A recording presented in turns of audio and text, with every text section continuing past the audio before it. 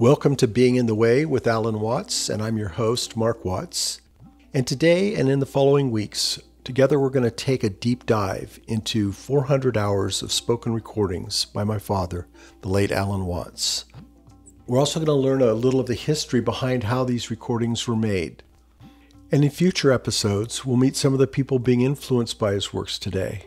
We're going to see how his words are resonating with current events and how they're changing our outlook as we emerge from a deep sleep as a culture. This podcast was made possible with the help of the Ram Dass Foundation and the Be Here Now Network. Our theme music is by Zakir Hussain and his friends from the track Balinese Fantasy, courtesy of Moment Records. And here for our first session, we have a special guest from the Ram Dass Foundation, Raghu Markus, who's joining us in the studios for the inaugural episode of Being in the Way. Well, Raghu, thank you for coming by. The first time we met and talked, it was on your podcast, and this is actually the first time we got to be together in person. Yes, thank you. It's great to be here. We are looking at the beginning of a great adventure here with a deep dive into the Alan Watts archives, a collection of over 400 original recordings. But we're going to start out with his talks on Taoism, for which this podcast is named, Being in the Way. And great name, double entendre, as they would say in French. Yeah, that title, when I recorded this seminar at the Esalen Institute, and I first wrote it on the box, it alerted me to the double meaning of my father's autobiography in my own way, because of course he always talked about how the ego could get in the way of what you're doing. And so it was a great little moment there. And as we were talking about earlier, my father would have loved these technologies, the ability to conference and record himself so easily as we have now. He was actually a very early advocate of telecommuting and said that we needed to stop roaring around in these fake rocket ships and take advantage of the tools at hand. And while the last year and a half has been a really hard lesson in many ways, I think the one positive thing that has come out of it is people really tried different technologies for working and getting together. And we knew that we needed a course correction, and this wasn't the way we wanted to get it. But stopping driving 90% of the cars around and letting nature take a foothold again in many areas has been a positive development. No, absolutely. And both these men represent, Alan and Ram Dass, a wholesale return to knowing oneself in a way that we just left that, and as a result, this pandemic is a representation of nature going, wait a minute, stop. You gotta stop. And gotta go inside because we had no other choice. We were all sitting alone in our homes or with our loved ones. And then, of course, as you just said, the communication process just took an abrupt turnaround, 360. And it was for the best, because the best of both worlds. It allowed us to communicate in ways that we hadn't been communicating before, and it also allowed us to return to the idea that we have to go inside and connect with that place that's behind, as both Alan and Ram Dass used to say, ego, terrible master, a great servant. And to be able to go behind all of that. So, as you say, this last year and change has been so beneficial in so many ways and so horrible. It's like, the 100,000 beautiful visions and the 100,000 horrible visions. Exactly. And even though this is a very painful way to get to a new way of doing things, I think that as we go forward, and we're able to look at the use of technology from a positive perspective, because my father would say of thinking in his meditation talks that it was a good tool but a poor master. And the same applies to technology. These are great tools. They're just terrible masters. And I think we were in a period where, to an increasing extent, technology was becoming the master of what we were doing. Yeah. And we saw it in the tech boom, but more that people... And the social media Yeah. thing is really, can be very, and has been very destructive in many different ways. And yet at the same time, the exact opposite is true. I think the tendency was more. We were talking earlier about Ram Dass and his book that came out in 1971. Be Here Now. Yeah, the Be Here Now which book. is now the 50th anniversary of it in 2021, where we are right now. Exactly. Yeah. And in the same year, my father did a recording up on Mount Tamalpais. It was supposed to be the pilot program for a show on PBS. It was called A Conversation with Myself. He referred to it as Man in Nature because that was the theme of he was addressing. And he had just been to what he described as a planetary alarm conference in Los Angeles, where a lot of people were saying, Alan, what should we do? We've got to jump into action. We've got to do something. And like the period preceding the pandemic, we were doing so much. And as he pointed out back then in 1971, it's hard for us to accept this. It's really rough news for our pride, but there's really nothing we can do. And the problem is we have been doing too much. It's our activity that is actually causing so much of the problems. And so the question becomes, how do you let natural homeostasis take over and recover all by itself? And of course, that was something that we were able to see in practice as bears began to roam suburban communities and a lot of changes. The night sky was suddenly much more visible because of the levels of illumination dropped. And it was really pretty remarkable from that perspective. So we get a glimpse. We got a glimpse in the last year and change. Wow, maybe there is a direction that we can go in. And you're talking about a direction, meaning a way for us to change. Yes. And understand that is so absolutely necessary. And then you're bringing in the Tao and your father's work around that as the first talks that are going to be featured. That's just absolutely perfect. And yeah, I think the philosophy of the Tao, or the Way, as it is in Chinese, was uniquely elegant, very simple, and it's based on everything having its own path or course, the Tao of things. And it originated as a form of folk wisdom, or what we might describe as kitchen table wisdom. And in early rural culture in China, it was observed that there were better and worse approaches to things, or let's just say ones that were more effective. And these are typically described as splitting wood with the grain, or even putting up a sail instead of rowing. There was a lot of ingenuity in the way that these practices were explained to people. And so finally, after probably many generations of existing as an oral tradition, these were codified theoretically as a manual for the rulers, who at that time during the Warring States period were not doing much of a job of it, creating wars, not taking care of the population. Sounds familiar? Yeah, it sounds so, yeah. And it's all about me, and right. The individual, and it's what we're dealing with right now, especially in our country with this polarization of there's a certain segment of people that been a natural sort of the American heritage of individualism, and I think that's part of what we're dealing with, which is why what you're representing here with your father's work is so important, and getting back into the idea of interconnectivity, balance. The Tao is all about that, getting to know ourselves a little bit better. So this is just a beautiful combination now that we have the two of them on this network. So, I'm really happy. Well, I'm very thankful. This is, for us, it's a major effort to pull these materials out of the archive and restore the old machines. And so we're going to delight in sharing both these newly discovered works and also some of the classics, some of the things that have been lighting up the internet in recent years. And we're going to begin with a seminar that was recorded at the Esalen Institute, Taoist Way of Dropping Out from Karma. And in the second session, you'll hear him talking about the Indian idea of karma and how it relates to our participation in the world. Right. And then after a couple of weeks of that, we're going to go on to Being in the Way, another Taoism seminar.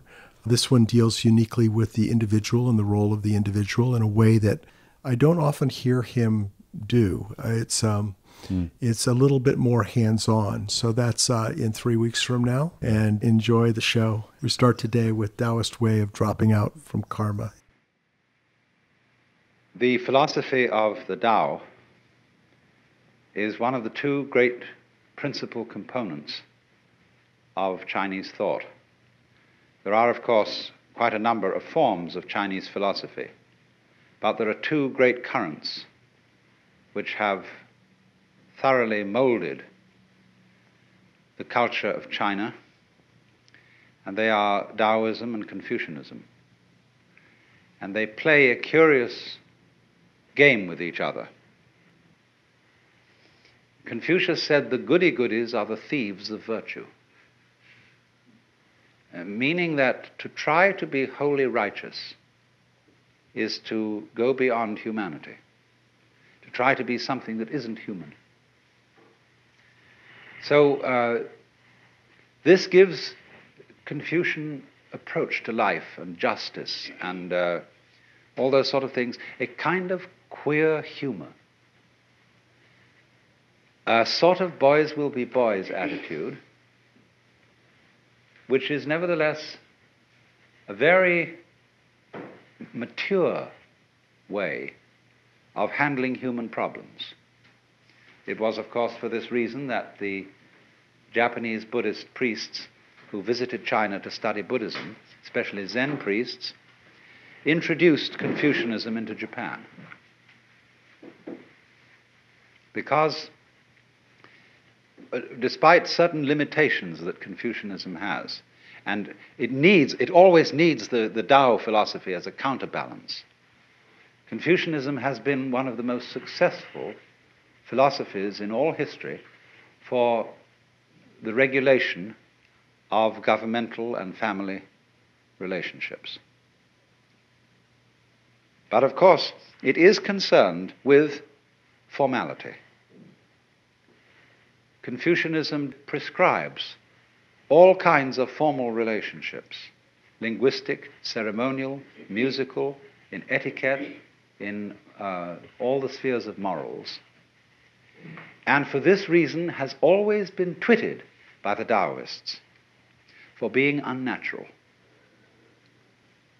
You need these two components, you see, and they play against each other beautifully in Chinese society. Roughly speaking, you see, the Confucian way of life is for people involved in the world. The Taoist way of life is for people who get disentangled.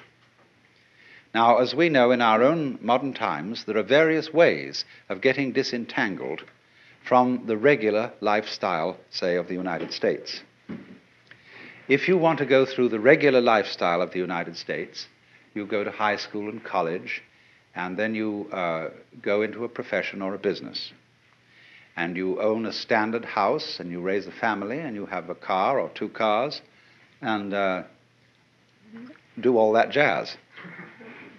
But a lot of people don't want to live that way. And there are lots of other ways of living besides that. So you could say that those of us who go along with the pattern correspond to the Confucians, and those who are bohemians or bums or beatniks or whatever, and don't correspond with the pattern, they are more like the Taoists. Because the Taoist is really, actually in Chinese history, Taoism is a way of life for older people. Lao Tzu, the name given to the founder of Taoism, means the old boy. And the legend is that when he was born, he was already had a white beard.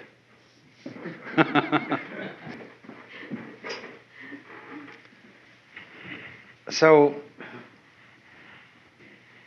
it's sort of like this, that when you have contributed to society, when you've contributed children and brought them up, and you have assumed a certain role in social life, you then say, now it's time for me to find out what it's all about.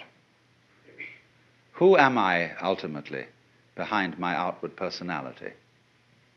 What is the secret source of things? And the latter half of life is the preeminently excellent time to find this out. It's something to do when you have finished with the family business.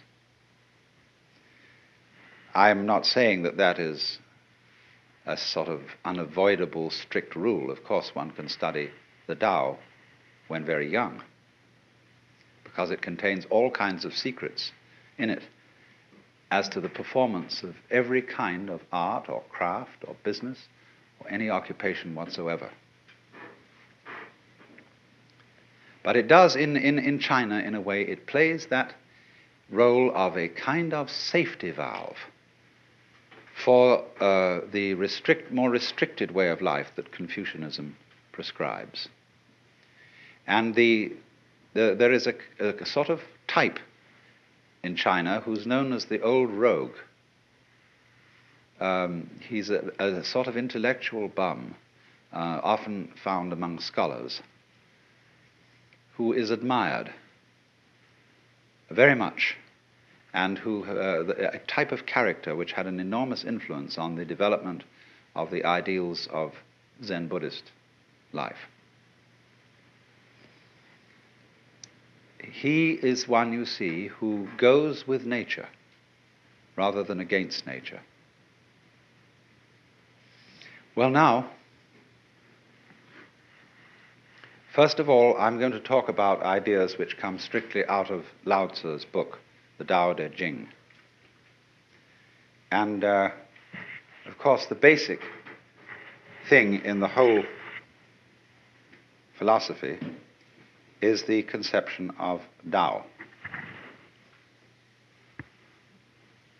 This word has many meanings. And the book of Lao Tzu starts out by saying that the Tao which can be spoken is not the eternal Tao. Or there's a pun in there, which you can't quite put into English. You can't give all the meanings, because the word Tao means both the way or course of nature, or of everything. It also means to speak. So the actual opening phrase of the book, following this word Tao, is this, you see? And this character means can be, or can, able, something like that. So the way which can be, then give it its second meaning, spoken, described, uttered. But it also means the way that can be weighed. Not W-E-I-G-H, but W-A-Y-E-D. You know, you'd have to invent that word. The way that can be traveled, perhaps, is not the eternal way. In other words, there is no way in which the Tao, or following the Tao, there's no recipe for it. I can't give you any do-it-yourself instructions, A, B, C, D, as to how it's done. It was like when Louis Armstrong was asked, what is jazz? He said, if you have to ask, you don't know. Now that's awkward, isn't it? But we can gather what it is by absorbing certain atmospheres and attitudes connected with those who follow it. And from the art and the poetry and all the expressions and the anecdotes and stories that illustrate the philosophy of the way. So this word, then, the way or the course of things, is not, you must understand this, some Christian missionaries translated Tao as the Logos, taking as their point of departure the opening passage of St. John's Gospel, in the beginning was the Word. Now, if you look up a Chinese translation of the Bible, it says in the beginning was the Tao. And the Tao was with God, and the Tao was God. The same was in the beginning with God. All things were made by it, and without it was not anything made that was made. So they've substituted Tao there. Now that may make a very funny effect on a Chinese philosopher, because the idea of things being made by the Tao is absurd. The Tao is not a manufacturer, and it's not a governor. It doesn't rule, as it were, in the position of a king. Although the book, the Tao Te Ching, is written for many purposes, but one of its important purposes is as a manual of guidance for a ruler. And what it tells him is essentially, rule by not ruling. Don't lord it over the people. And so he says the great Tao flows everywhere, both to the left and to the right. It loves and nourishes all things, but does not lord it over them. And when good things are accomplished, it lays no claim to them. In other words, the Tao doesn't stand up and say, I have made all of you, I have filled this earth with its beauty and glory, fall down before me and worship. The Tao, having done anything, always escapes and is not around to receive any thanks or acknowledgement, because it loves obscurity. And Lao Tzu said the Tao is like water. It always seeks the low level which human beings abhor. So it's a very mysterious idea. Tao, then, is not really equivalent with any Western or Hindu idea of God, because God is always associated with being the Lord. Even in India, the Brahman is often called the Supreme Lord, although that was the term more strictly applicable to Ishvara, the manifestation of Brahman in the form of a personal God. But Bhagavan, the Lord, Krishna, his song is the Bhagavad Gita, the song of the Lord. There's always the idea of the king and the ruler attached, but not in the Chinese Tao philosophy. The Tao is not something different from nature, from ourselves, from our surrounding trees and waters and air. The Tao is the way all that behaves. And so the basic Chinese idea of the universe is really that it's an organism. And as we shall see when we get on to Zhuangzi, who is the sort of elaborator of Lao Tzu, he sees everything operating together so that nowhere can you find the controlling center. There isn't any. The world is a system of interrelated components, none of which can survive without each other. Just as in the case of bees and flowers, you will never find bees around in a place where there aren't flowers, and you will never find flowers around in a place where there aren't bees or insects that do the equivalent job. And what that tells us secretly is that although bees and flowers look different from each other, they're inseparable. They, to use a very important Taoist expression, they arise mutually. This is one of the great phrases from the second chapter of Lao Tzu's book, where he says, this character means to have or to be, and this next one is a very important character in Taoist philosophy. It means know, negative, wu in Chinese, not to be. And then this curious expression, for which we don't have a really good corresponding idea in traditional Western thought. So, to be and not to be mutually arise. this character is based on the picture of a plant, something that grows out of the ground. So you could say positive and negative, to be and not to be, yes and no. Light and dark arise mutually, come into being. There's none is cause and effect. It's not that relationship at all. It's like the egg and the hen. So as the bees and the flowers coexist in the same way as high and low, back and front, long and short, loud and soft, all those experiences are experienceable only in terms of their polar experience. So the Chinese idea of nature is that all the various species arise mutually because they interdepend. And this total system of interdependence is the Tao. It involves certain other things that go along with Tao, but this mutual arising is the key idea to the whole thing. And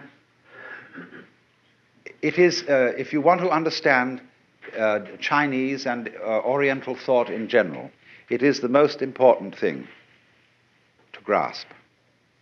Because you see, we think so much in terms of cause and effect. We think of the universe today in Aristotelian and Newtonian ways. And in that philosophy, the world is all separated. It's like a huge amalgamation of billiard balls. And they don't move until struck by another or by a cue. And so everything is going tock, tock, tock, tock, tock, tock, tock, tock, tock, tock, tock, tock, all over the place. One thing starting off another in a mechanical way. But of course, from the standpoint of 20th century science, we know perfectly well now that that's not the way it works. We know enough about relationships to see that that mechanical model which Newton devised was all right for certain purposes. But it breaks down now because we understand relativity. And we see how things go together in a kind of connected net rather than in a chain of billiard balls banging each other around. So, in the philosophy of the Tao, it is said, it's always being said, this is, you read this in every art book about Chinese art, that in Chinese painting, man is always seen as in nature rather than dominating it. You get a painting entitled Poet Drinking by Moonlight, and you see a great landscape, and after some search with a magnifying glass, at last you see the poet stuck away in a corner somewhere drinking wine. Whereas if we painted the subject poet drinking by moonlight, the poet would be the most obvious thing in the picture. There he would be, dominating the whole thing, and the landscape off somewhere behind him.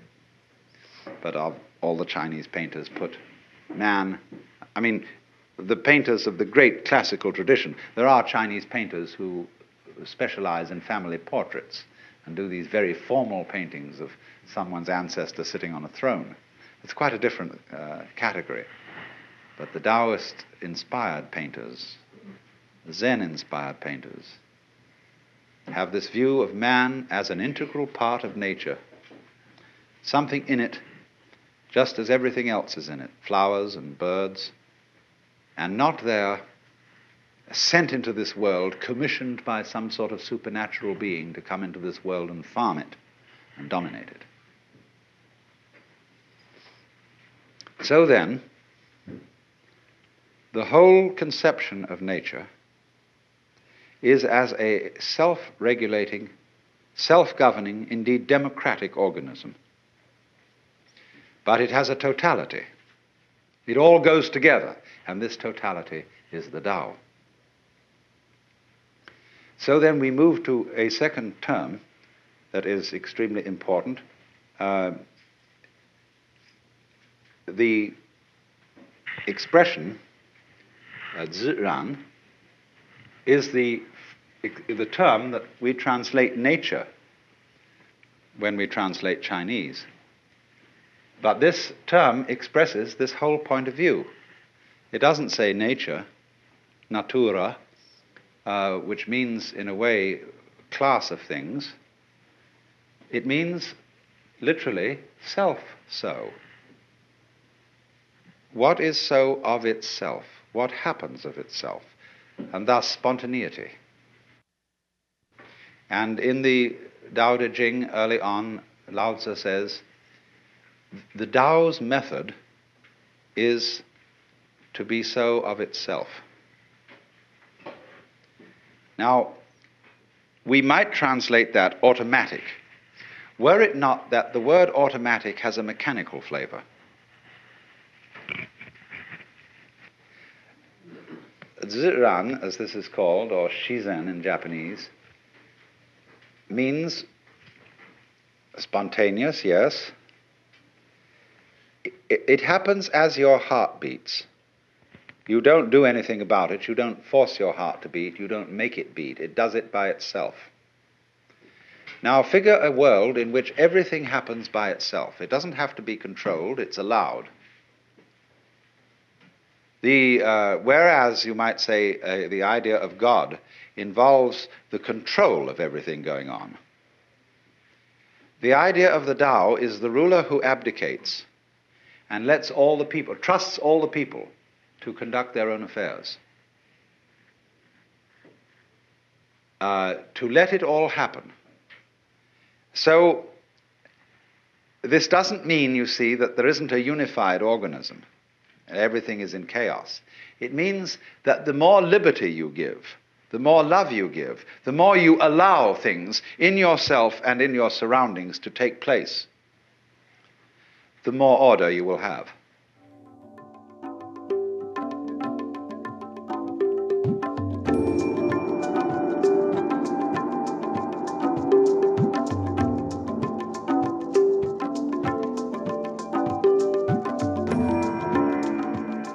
We now join Alan Watts in part 2 of Taoist Way of Dropping Out from Karma.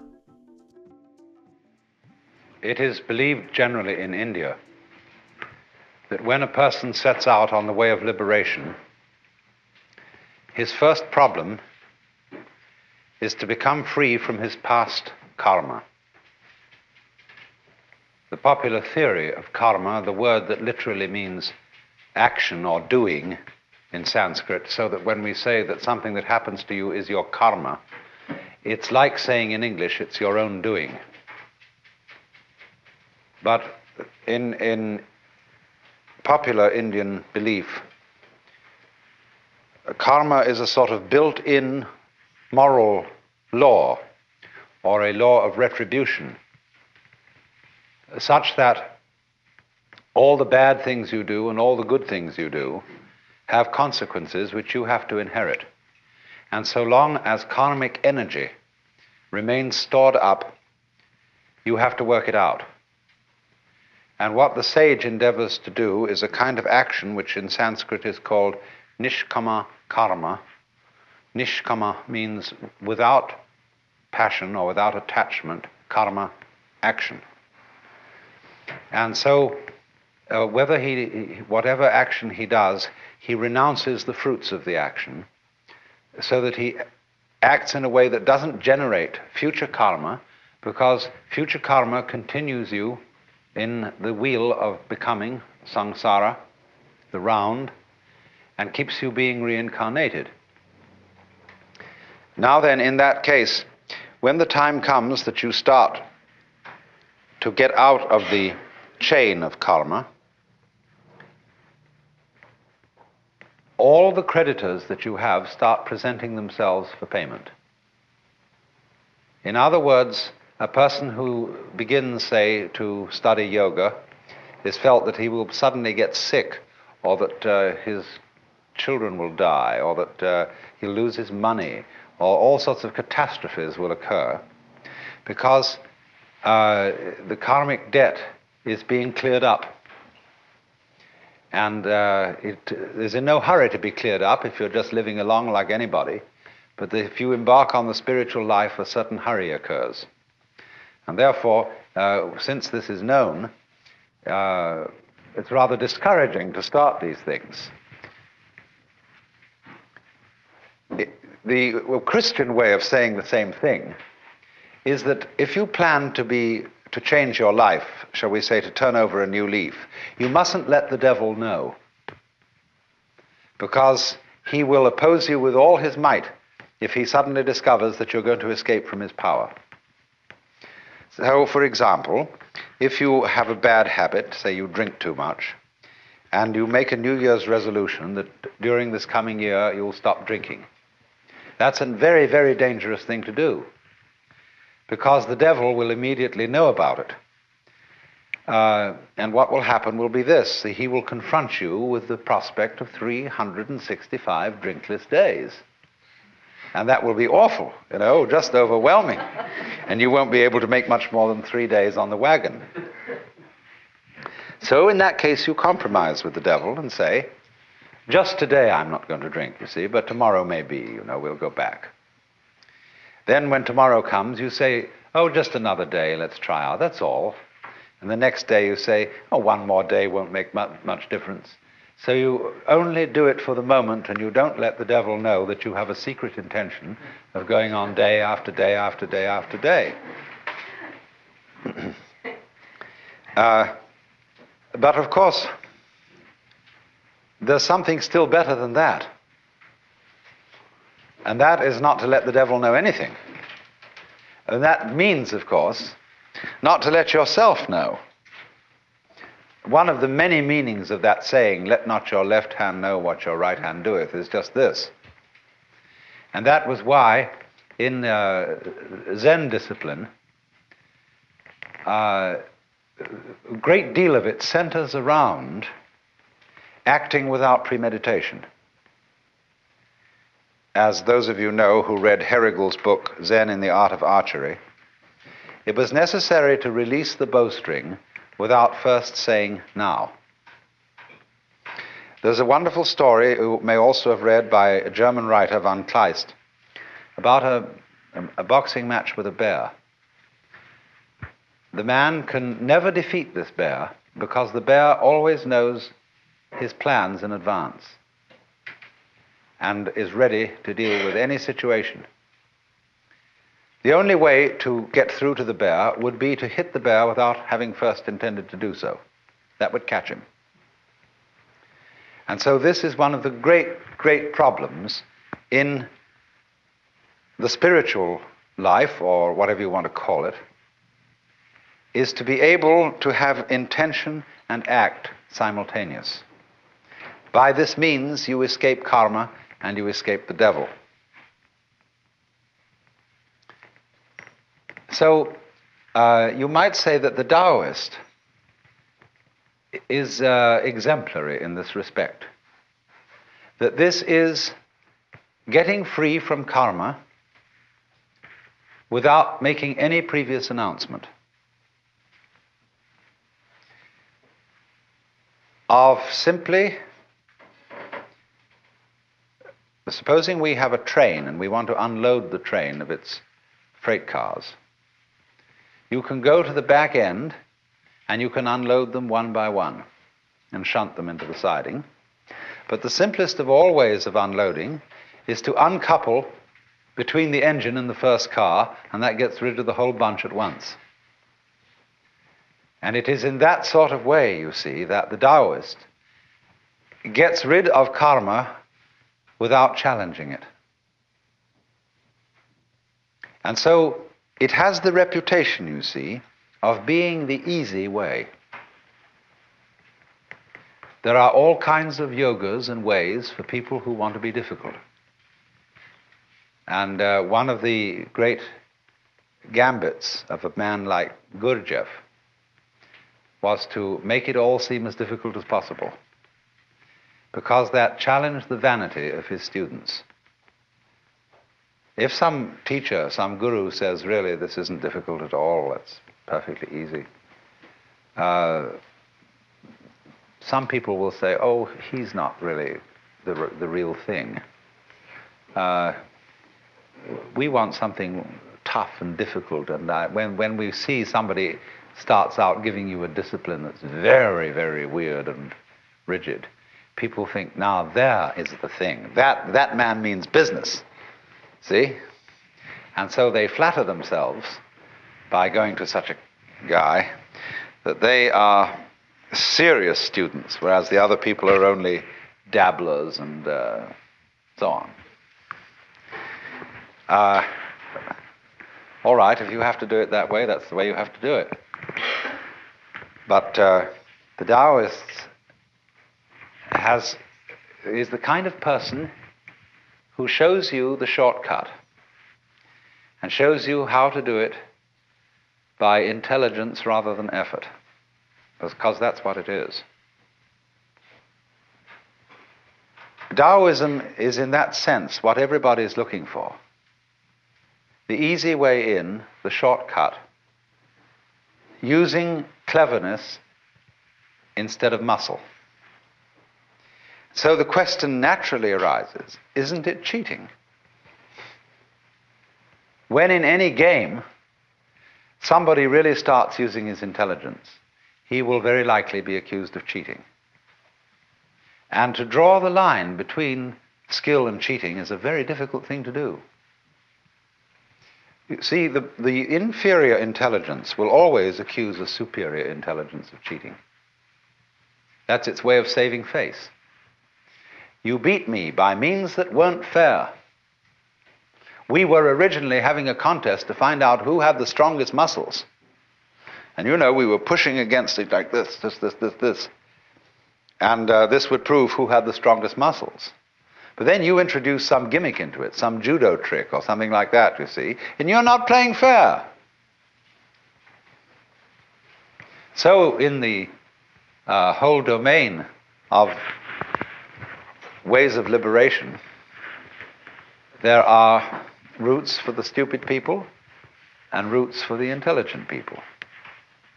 And the latter are faster. This was perfectly clearly explained by Huineng, the sixth patriarch of Zen in China, in his sutra, where he says the difference between the gradual school and the sudden school is they both arrive at the same point, but the gradual is for slow-witted people and the sudden is for fast-witted people. Can you, in other words, find a way that sees into your own nature, that sees into the Tao immediately? And at the end of this morning's talk, I pointed out to you the immediate way, the way through now. When you know that this moment is the Tao, and this moment is considered by itself, without past and without future, eternal, neither coming into being nor going out of being, there is nirvana. And there is a whole Chinese philosophy of time based on this. It hasn't, to my knowledge, been very much discussed by Taoist writers. It's been more discussed by Buddhist writers, but it's all based on the same thing.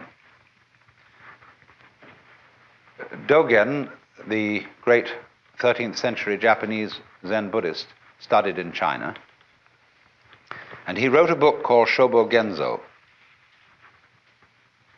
A Roshi recently said to me in Japan, that's a terrible book, because it tells you everything. It gives the whole secret away. But in the course of this book, he says,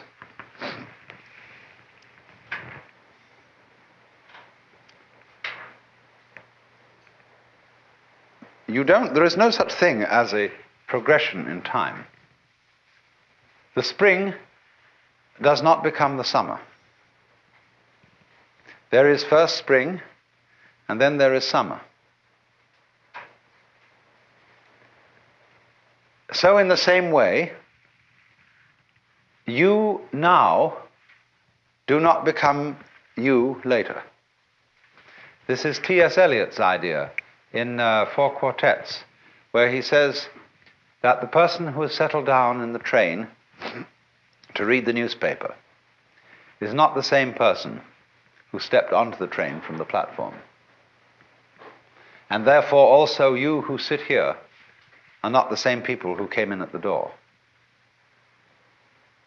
These states are separate, each in its own place. There was the coming in at the door person, but there is actually only the here and now sitting person. And the person sitting here and now is not the person who will die. Because we are all a constant flux. And the continuity of the person from past through present to future is as illusory in its own way as the upward movement of the red lines on a revolving barber pole. You know, it goes round and round and round, and the whole thing seems to be going up or going down, whichever the case may be. But actually nothing is going up or down. So when you throw a pebble into the pond and you make a concentric rings of waves, there is an illusion that the water is flowing outwards. And no water is flowing outwards at all.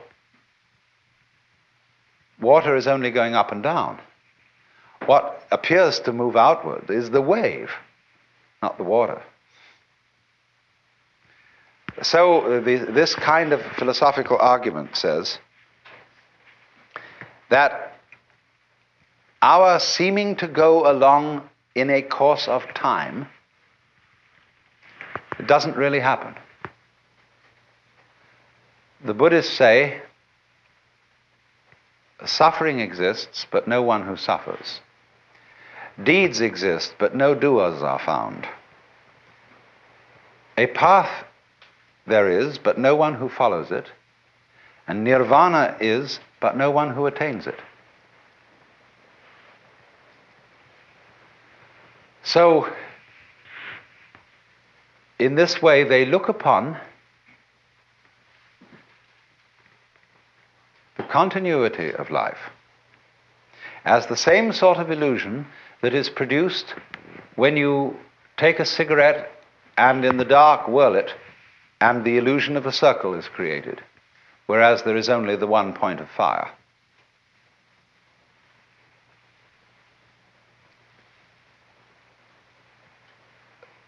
The argument then is, so long as you're in the present, there aren't any problems. The problems exist only when you allow presence to amalgamate. There's a way of putting this in Chinese, which is rather interesting. They have a very interesting sign, this. It's pronounced nyan. In Japanese, nen. And the top part of the character means now, and the bottom part means the mind-heart, the shin. And so this is, as it were, an instant of thought. In Sanskrit, they use this character as the equivalent for the Sanskrit word kshana. Then if you double this character, put it twice, or 3 times, and I'll write the Chinese for ditto. Nyan,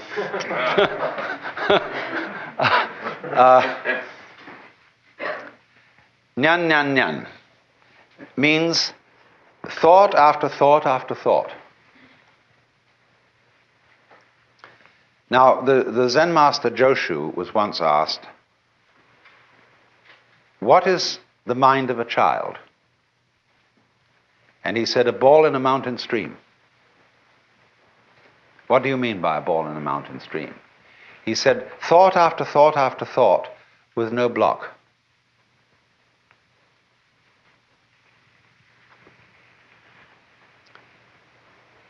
So,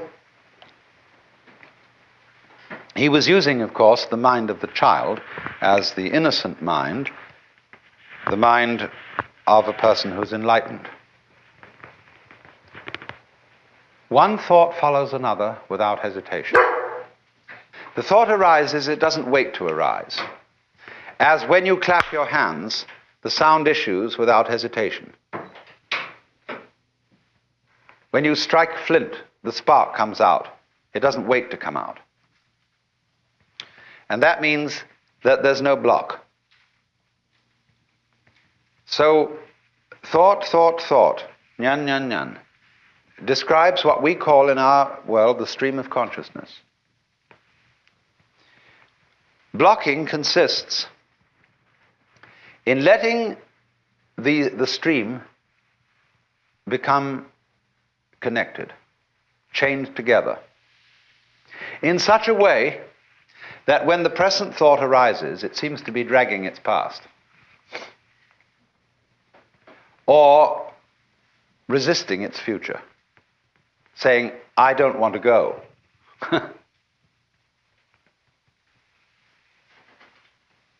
When then the connection, the dragging, it's better to call it, of these thoughts drops,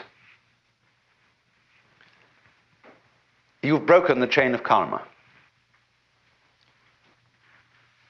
If you think of this in comparison with certain problems in music, it's very interesting. Because when we listen to music, we hear melody only because we remember the sequence. We hear the intervals between the tones, but more than that, we remember the tones that led up to the one we are now hearing, and we are trained musically to anticipate certain consequences.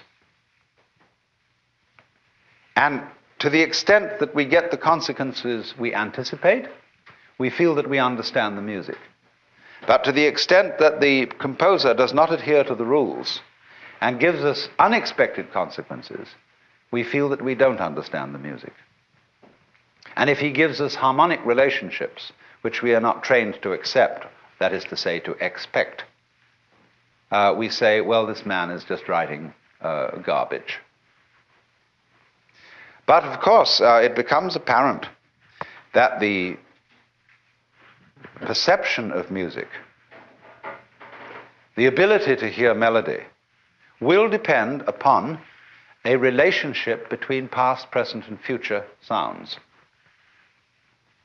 And you might say, well, you're talking about a way of living that would be equivalent to listening to music with a tone-deaf mind.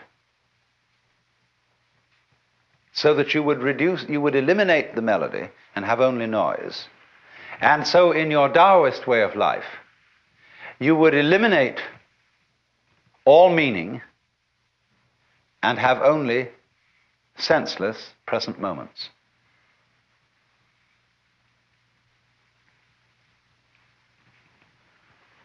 Up to a point, that's true. That is, in a way, what Buddhists also mean by seeing things in their suchness. What is so bad about dying, for example? It's really no problem. When you die, you just drop dead. That's all there is to it. But what makes it a problem is that you're dragging a past. And all those things you've done, all those achievements you've made, all these relationships and people that you've accumulated as your friends, all that has to go. See, it isn't here now. I mean, a few friends might be around you, but all that past that identifies you as who you are, which is simply memory, all that has to go. And we feel just terrible about that.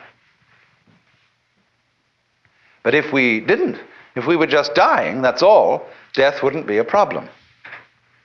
So likewise, the chores of everyday life, they become intolerable. When everything ties together, all the past and the future, you feel it dragging at you every way. Supposing you wake up in the morning, and it's a lovely morning.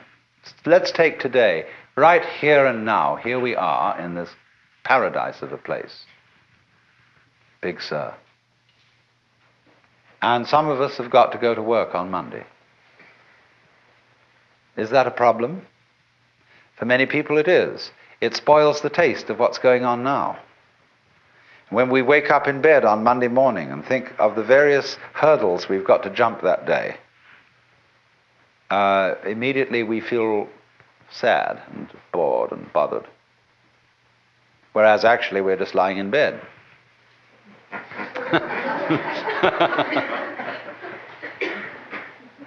So the Taoist trick says, simply live now and there will be no problems. That's the meaning of the Zen saying, when you are hungry, eat. When you are tired, sleep. When you walk, walk. When you sit, sit. Rinzai, the great Tang Dynasty master, said, in the practice of Buddhism, there is no place for using effort.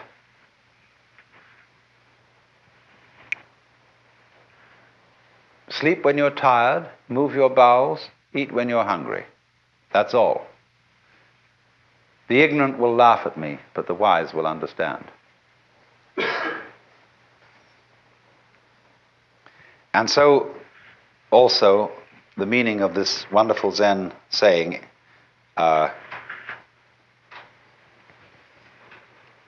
day, that's the character for the sun, day, that is good day. Every day is a good day. On condition, you see, that day is like nyan nyan. They come one after another, and yet there's only this one. You don't link them.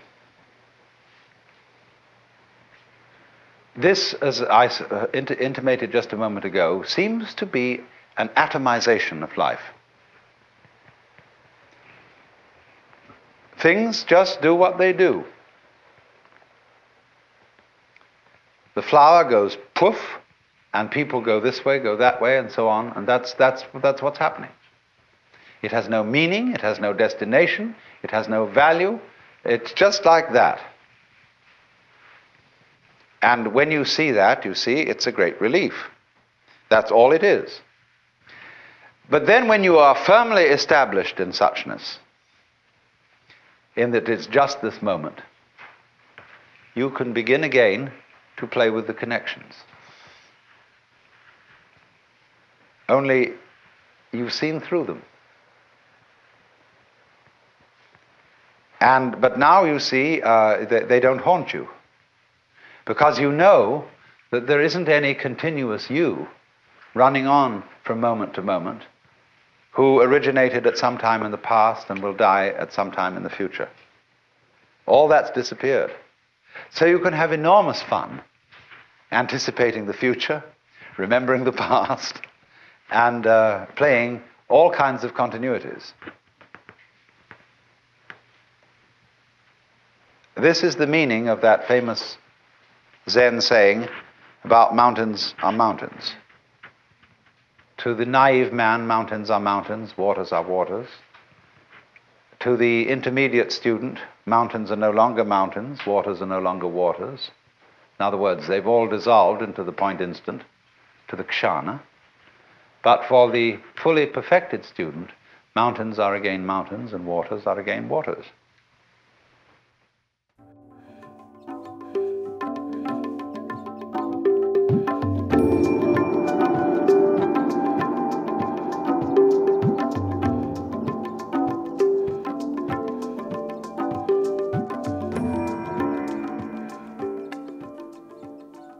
Thank you for joining us today for Alan Watts and Taoist Way of Dropping Out from Karma. parts 1 and 2. Next week we'll be hearing part 3 and another talk from the same seminar on the wisdom of the ridiculous. This podcast is brought to you in cooperation with the Ram Dass Be Here Now Network and the Alan Watts Organization.